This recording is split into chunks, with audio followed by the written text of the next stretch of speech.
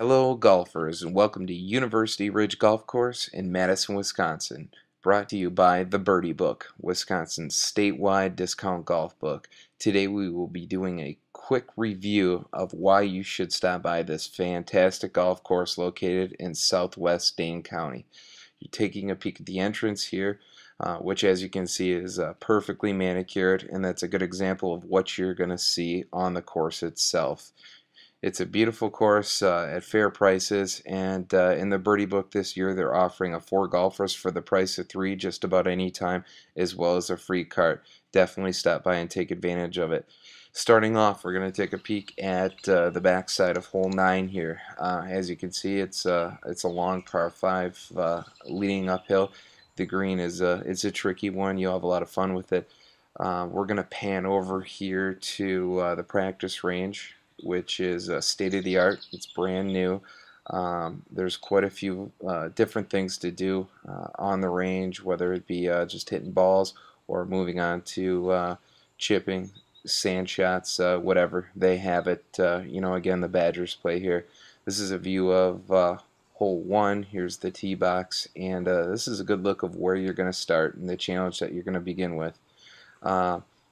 We're going to move back over here real quick to the clubhouse. They're building on a new pavilion, so if you have some groups coming in, an outing you want to schedule, this is a fantastic place to have it. You won't be disappointed. From the greens to the fairways to the practice greens to the sand, everything at this course is just about perfect. It's one of those courses that everybody talks about, but not everybody can get to. So take advantage of the Birdie Book coupon this year. They're 4 for 3, and University Ridge's free cart in the Birdie Book. Again, you're looking at hole 1 here, watching some guys tee off, taking the challenge on number 1. Very easy to get in some trouble here. Moving on to one of my favorite holes on the University Ridge Golf Course is hole number 2. It's a par 5. This is a dog leg right, and one of the things you're going to see here is that you need to hit the ball at least about 220 or so to clear the rock bed down below. It looks like some of those guys made it there, and some of them might not have. You're going to have bunkers on your right, and you're also going to have sand traps behind the fairway. So if you hit it too long, you're also in some trouble there. This hole presents another problem once you get a little bit closer to the green. There's actually a huge tree just to the left of the green, kind of in front of it. But if you hit a low fade, it's not your favorite hole from that standpoint. But we'll get another look at that as we move into the fairway here. This is the view from the fairway, and there's that tree I was telling you about.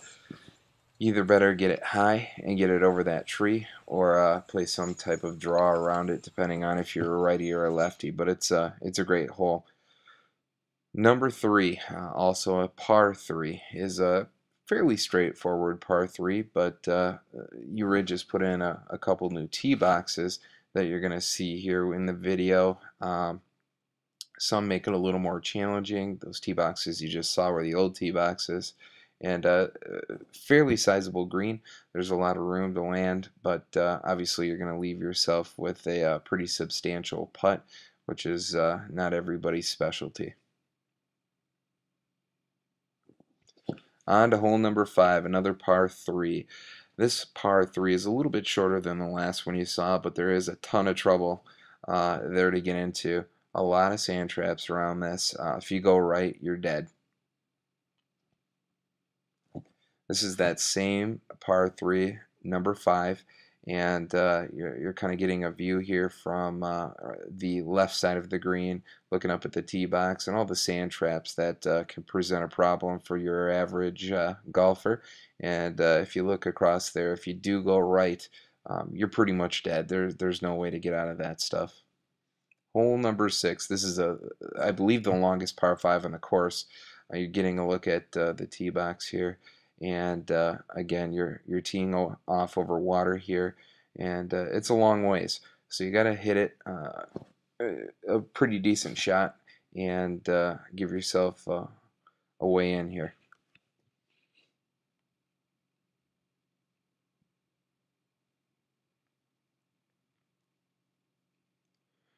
Here's hole number 6 again from the fairway. And this was a halfway decent drive, but you still got a mile to the green. I would say we're sitting about 275 yards out. Um, One thing to take notice of here is just how perfect this course is. It's perfect. If you go left, though, there is quite a drop off, and there's a monster drop sand trap on the left-hand side up towards the green. Here's hole 9.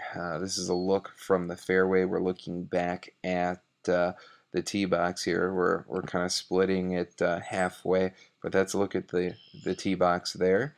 And spinning around here, you're going to see some of the fairway traps that you can get into, and a few of the guys that just might have jumped in there themselves.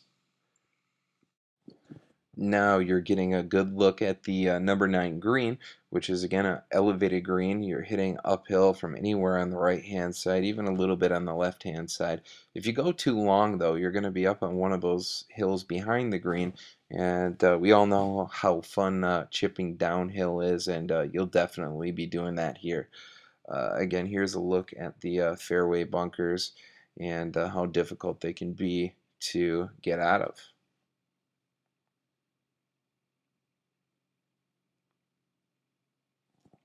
Moving on to the back nine, hole number 10, and basically the whole back nine is tree lined. It's, in my opinion, one of the most exciting things about the course is both nines are completely different and offer their own unique challenges.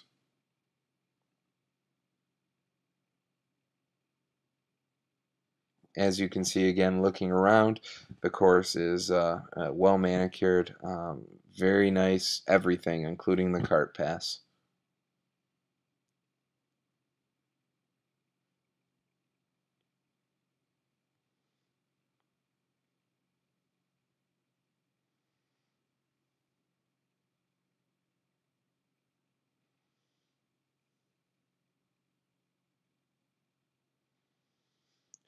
Hole number 13, another par 4.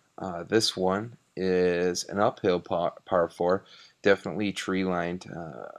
If you're a big hitter, you can definitely give it a shot and maybe drive this one, but there are some bunkers on the front left hand side that will definitely be a problem for you if you get a little too far left.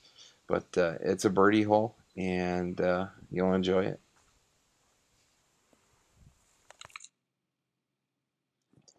Hole number 14, another par 4. This is a pretty straightforward par 4. We're going to get a look at the tee box here. It's hard to tell from this angle, but there is a tree on the far left there that you just might see, and if you start your ball a little bit left out the tee box, you can be in some real trouble. But for the most part, it's pretty straightforward. Hit the ball down the middle, and you're going to have a great shot at the green.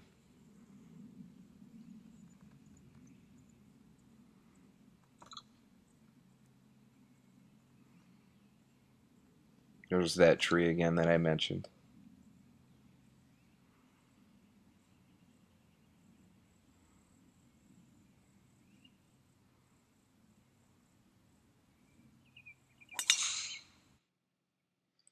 Hole number 14, another par 4. We're going to take a view from the fairway here.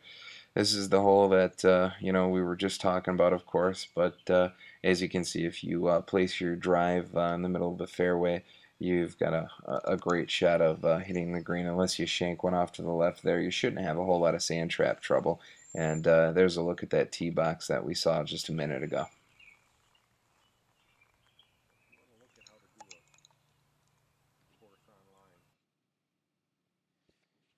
Number 17, this is a very challenging par 3. We're going to take a peek from the green here. Up there, as you see there, that's the tee box back beyond that tree, and we're standing on the green here. But this is about a 200-yard par 3 from the normal tees, and as you can see, can present its own problems.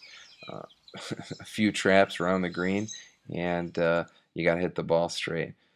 So that's our quick recap of University Ridge Golf Course in Madison, Wisconsin. Please visit us at www.mybirdiebook.com. Get your birdie book today and take advantage of U Ridge's 4 golfers for the price of 3 and a free cart. Thanks again.